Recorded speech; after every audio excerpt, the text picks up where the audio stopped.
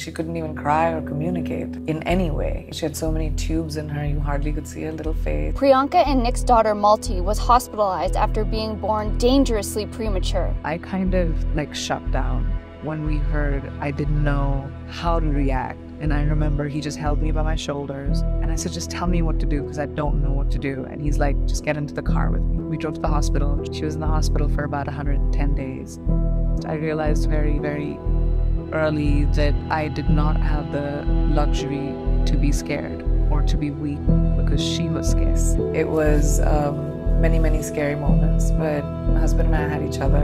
What she went through gave me a reason not to take my life so seriously and not think that a small crisis is the end of the world. After almost losing her daughter, Priyanka realized that she had to be a good role model to her and show that true strength lies in being vulnerable.